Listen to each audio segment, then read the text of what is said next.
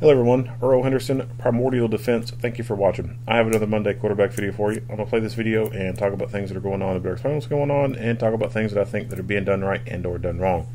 So this is not a typical critical incident kind of video. There's no officer involved shooting that occurs in this video or any use of force.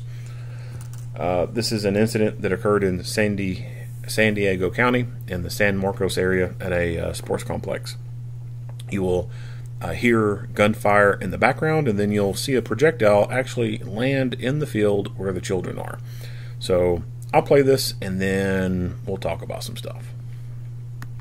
Oh, and be ready, don't let it get by you.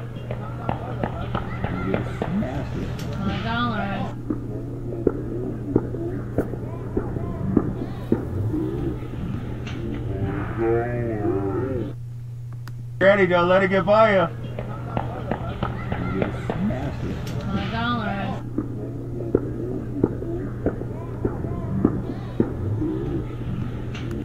Oh, and be ready, don't let it get by you.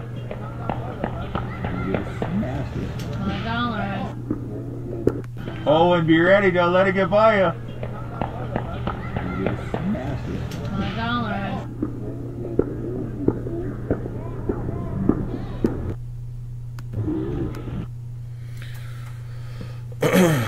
So, to the best of my knowledge, they're still looking into who did this. Chances are they're probably never going to find out who did this. But let's say they did find out who did this. What would happen to that person? Well, let's start off with talking about who the person possibly is. So, like I said, no one knows who it is, but I say that there's a good possibility that the person who did this is probably a person who's been involved in the criminal justice system more than once. In what way, I don't know, but I feel it's just a gut feeling. I got a feeling they've been involved in the system more than once. But what would happen if they actually caught this person? Well, I don't know California law very well at all. I don't live in California. I live in Kentucky. But if they caught this person, one, I would assume that if it's San Marcos' city limits, I don't know. I don't know if it's a city or an unincorporated area. It's just an area that the sheriff's office covers. I don't know. But there's some kind of ordinance there. They could be charged with an ordinance for discharging a firearm in a city environment or urbanized environment, something like that. That could be like a little small local violation kind of thing. Aside from that, like state level charges, they could get something basically being charged for knowingly putting people at risk of serious physical injury or harm. I don't know what California calls it. Kentucky would call that wanton endangerment. And they would be charged for however many people were on that field. So there's like 11 kids and 5 adults that I can see. So 11 kids, 5 adults.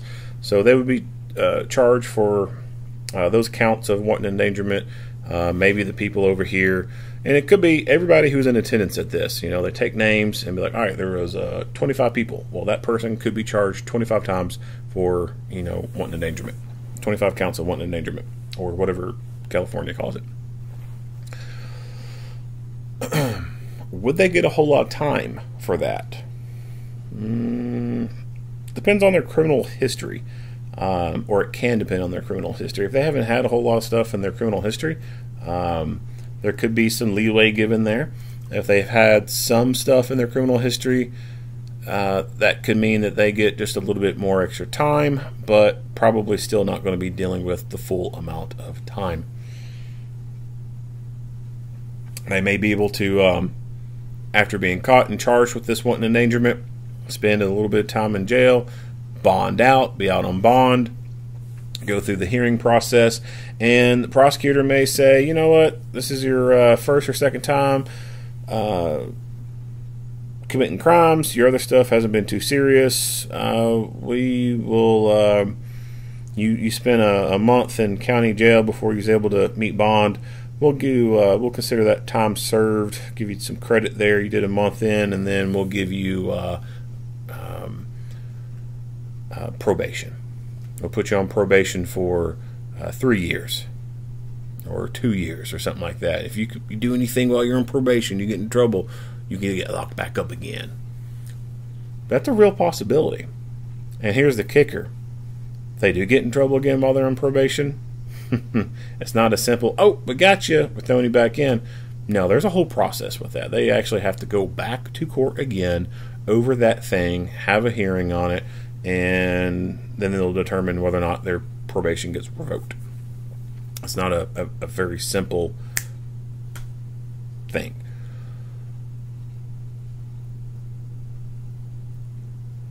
If that's not the route that's taken, if they say, well, we're going to sentence you to some time in prison. Let's say there was a final sentence capable of 3 years. And they say, all right, we're going to give you 3 years. They're not doing exactly 3 years. It's just not happening. Because there's a percentage of time to serve before being eligible for parole. So they could give them 3 years, tell them there's a percentage that they got to serve, and then they could be eligible for parole. They serve, they got to serve 1.5 years, and then they'll be eligible. Well, they could serve that, and then so long as they don't have any serious disciplinary reports or incident reports while they've been in prison, they've completed some classes, been, really good character, they could go to parole board and get out early.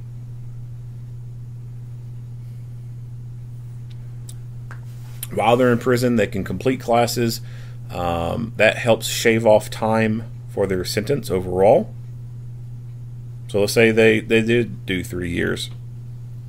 Or they didn't get to be eligible for parole or whatever, but their final sentence to 3 years. They, for some whatever stupid reason, didn't get parole. Let's say the people on the parole board were like, you know what, a kid could have died. No, we're just not going to give you parole. Serve out. Well, they could take classes like SAP, Substance Abuse Program, MRT, stuff like that, work in the kitchen, and so long as they don't have any disciplinary reports written against them that are substantiated, they get automatic good time. So like month by month, they get X amount of time shaved off their sentence just for not having any reports filed against them, and for completing a class. They get a couple months shaved off, something like that. And these are attendance-based courses. I mean, you literally, all you got to do is show up. I mean, how hard is that? You're in prison. What the fuck else you got to do? They got a busy schedule, huh? It's a given. Like, they're going to get the credit for it just by showing up. Now, they got little workbooks they got to do, talk about their feelings and, like, really stupid stuff. Like, really stupid stuff. Simple. Little children could do this. And they're going to get time credit for it. So even if a person was caught and charged appropriately for all this, they're not getting in any real trouble. Even if they hit one of those kids. Even if they hit a kid and the kid died. They're sure as shit not getting a murder conviction.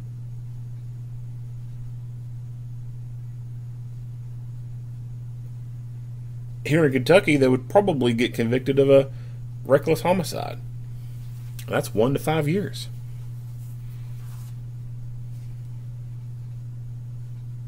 And even then, let's say they were sentenced to 5 years for a reckless homicide. They're not doing the full 5 years. It's not happening.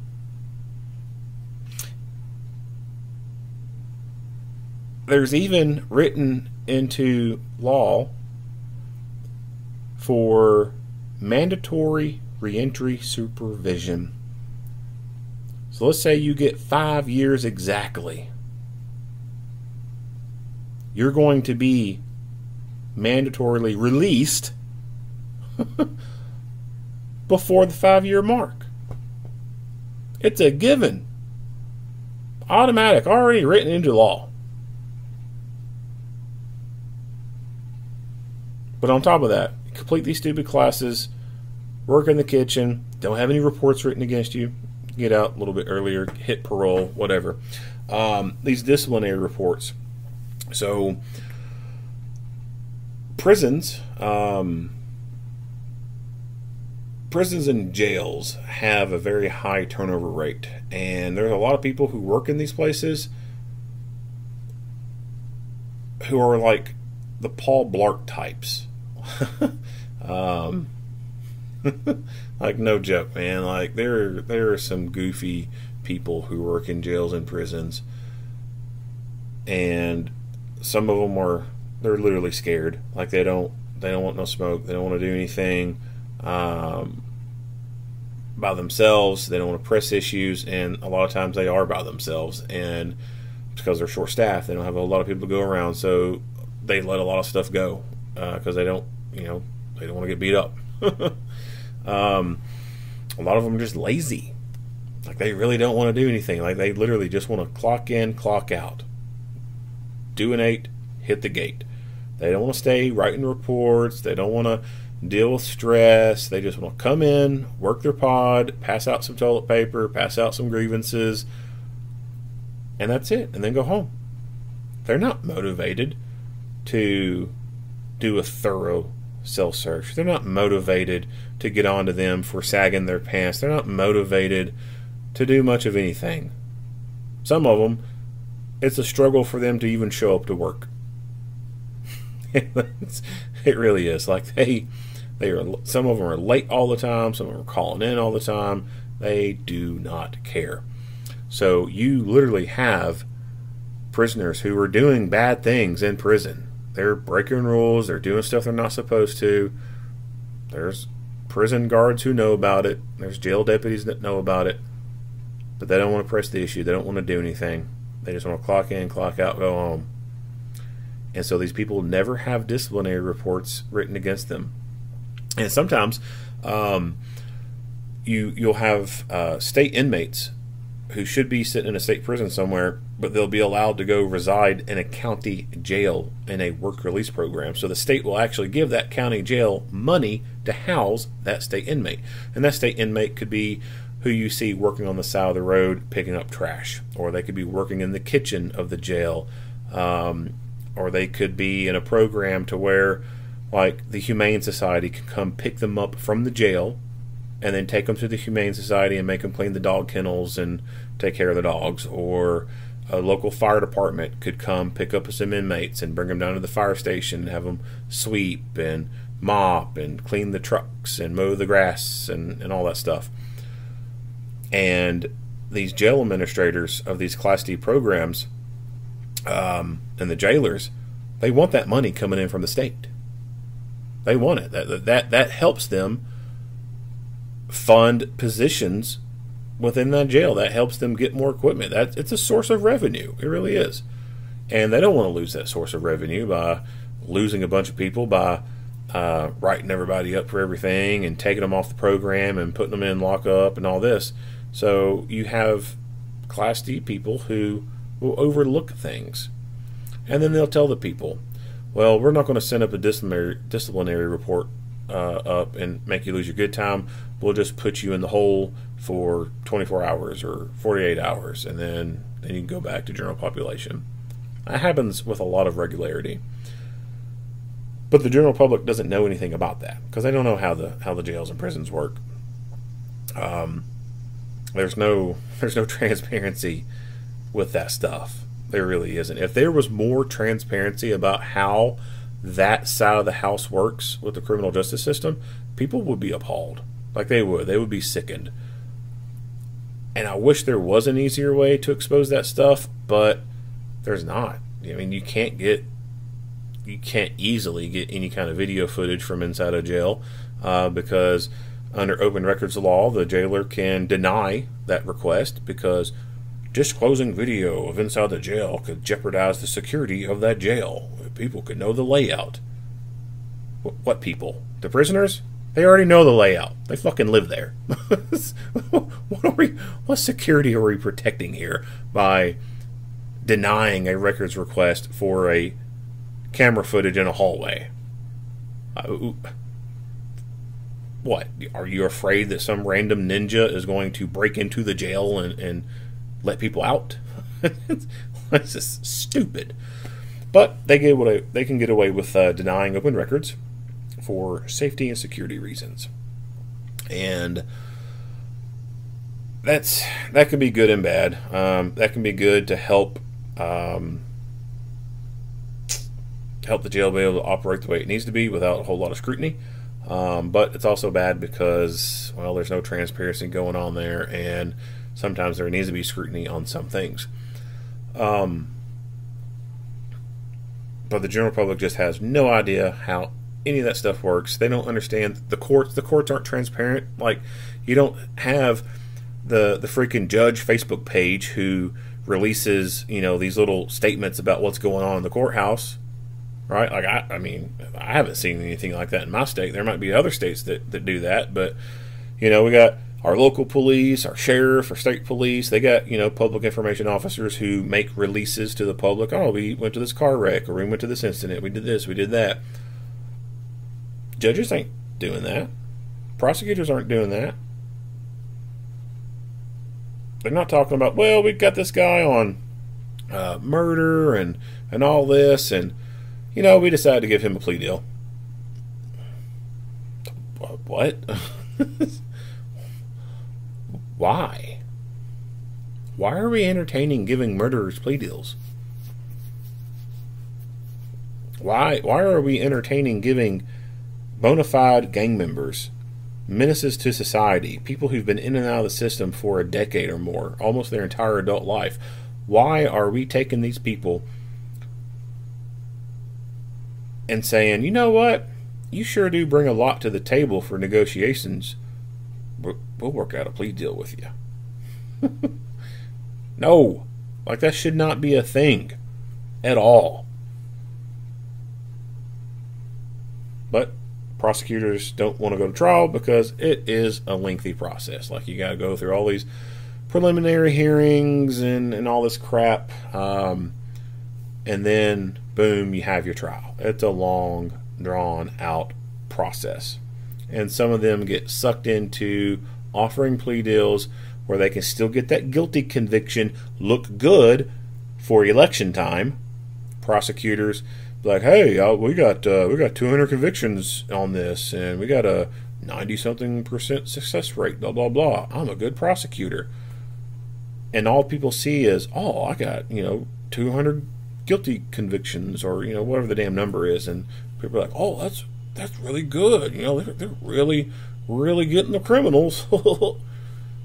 But they have no idea that these prosecutors are handing out, like, really lucrative, sweet plea deals where people are basically walking free for very heinous crimes. And then there's no recourse for that. There's no way to go after a prosecutor for that. There's no way to charge them for that type of miscarriage of justice.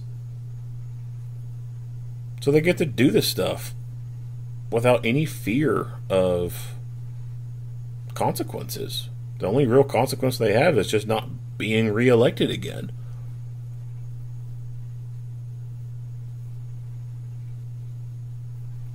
So this has happened, in my opinion, because of the failure of our government to prosecute and lock people away. And stuff like this is only going to get worse. There's going to be more incidents over the years, I believe, of people shooting at each other, trying to kill each other, and stray rounds hitting innocent people.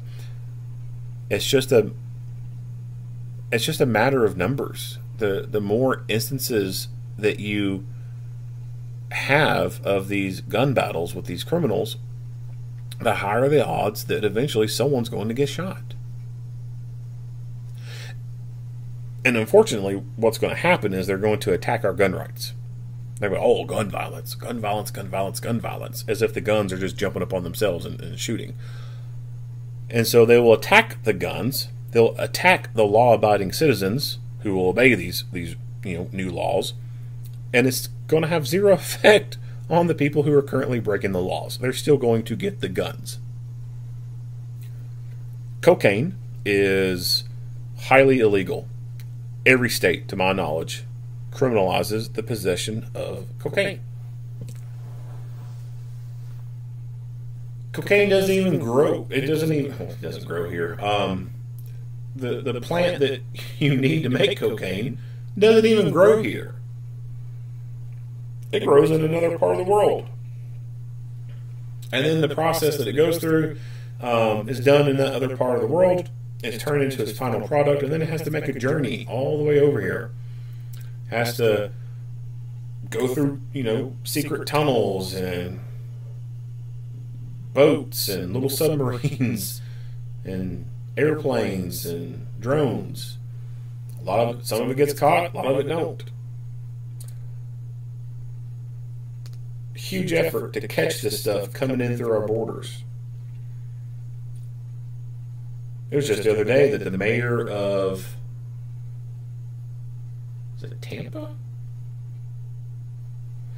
It was like the mayor of Tampa or Orlando or something like that. I can't remember which. She was a former police officer, a former chief. She was a former chief of police, and then she became the mayor.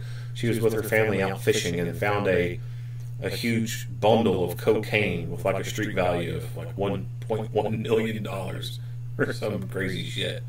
And this was, obviously from someone on a boat running more than one bale. Like, they're not going to be running one bale. Like, they have bales of this stuff. So they were probably transporting millions of dollars of cocaine, and they maybe got spooked and started throwing the bales overboard, or maybe one fell over. So I don't know. Who knows what happens with it. And the amount of drugs that get captured at the border is a lot. Like millions of dollars worth of cocaine is being captured at the border.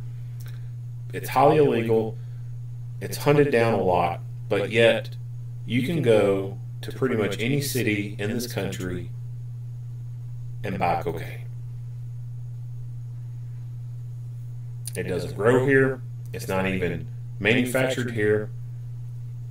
It's shipped here. It's highly hunted down, highly combated, highly illegal, but people still get their hands on it.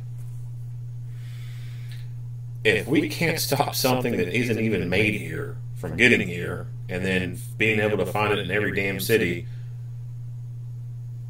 how the hell are we going to stop the criminals from having guns? We're not. They're still going to have the guns. And if laws change and possession of guns becomes illegal, the Second Amendment doesn't exist anymore, then the only people who will possess guns will be the police and the criminals. And, well, you can say the military, but technically the military doesn't even possess their guns unless they're out training or during wartime. Any other time, their guns stay locked up in a vault in the armory. So, on a regular basis, the only people who are going to be possessing guns are the police and the criminals. The law-abiding citizens would not be able to possess them if, the Second Amendment goes away. So it's not a gun problem at all. It's a people problem. And we unfortunately suck at getting rid of the bad people. We need justice reform, but not the way the rabid left believes that we need justice reform. We need to get hard on crime.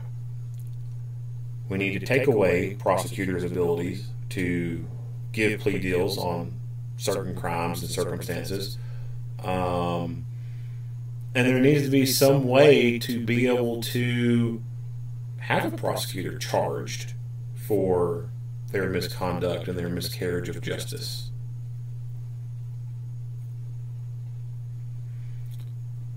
We need to change this good time stuff for the prisons. We need to change how we administer probation and parole, who becomes eligible for it, all those standards in place. We need to change that. And I think we need to go to a system of, if you cause problems in the prison, we can add time to your sentence. It's no longer going to be a case of you get time shaved off. It's going to be a matter of you screw around, you're going to get time added. If you want to play games and be gangster, be G the whole time, okay. We'll keep the light on for you. Stay a while. We need to be locking away violent people for very long periods of time. If we say we're going to sentence someone to 10 years for violent crimes, it needs to be 10 years and not a day less. Not a day less. We need mandatory sentencing, long terms, to protect the public, to protect children like this from violent offenders.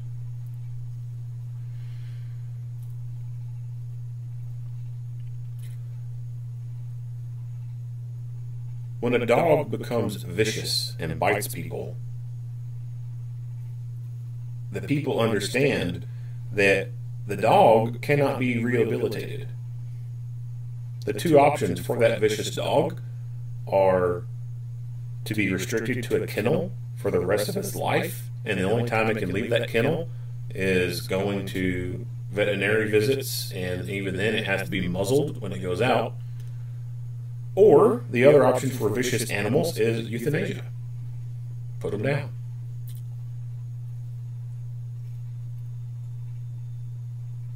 You still have some people who don't agree with that. But I think by and large, most people understand that. You can't take Cujo, who's bit 15 kids, put him in the dog pound for 5 years, or 2 years, whatever, and say, all right, Cujo, it's been 2 years, you've been rehabilitated, go on out there, be a good boy. Now, Cujo's going to go bite again, because there is no rehabilitating the viciousness out of animals.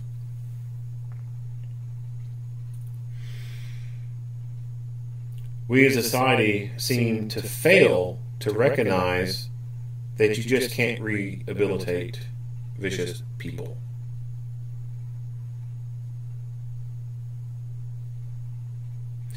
The only way I've seen very violent people change their ways is after they've been locked away for an extremely long time and they've become old-aged, like up in their 60s and 70s. Or, in the very rare case, they found religion and they drastically changed their ideological beliefs and are devout practitioners of their religion.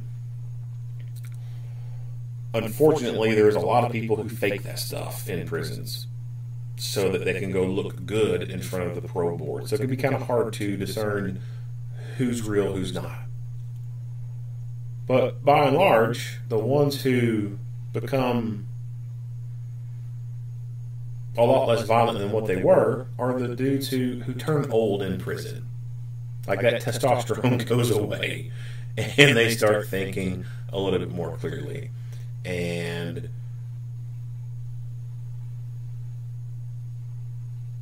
even then, not all of them change. They still retain those thoughts. They still retain the bad character, the bad morals.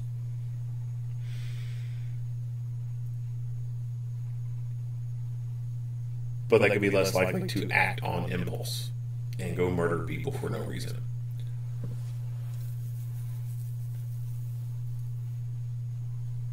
You can't take an 18, 19, or 15-year-old or 28-year-old or 32-year-old violent offender who's been caught multiple times for violent things, lock them away for a few years, and then think that they're going to be okay once they get released, that they're not going to be doing violent things anymore.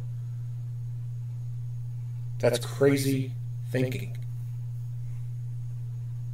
Crazy thinking. So as far as I'm concerned, I think we need to have two options when it comes to the violent human offenders. And that would be the way to make our society a lot safer. Alright, so not much else to talk about this video. I could rant on for a longer period of time, but I'm going to end it right there. If you like what you hear and see, go ahead and give me a like and a share. If you haven't already, hit the subscribe button and stay tuned for more Monday quarterback videos. Earl Henderson, Primordial Defense. Thank you for watching.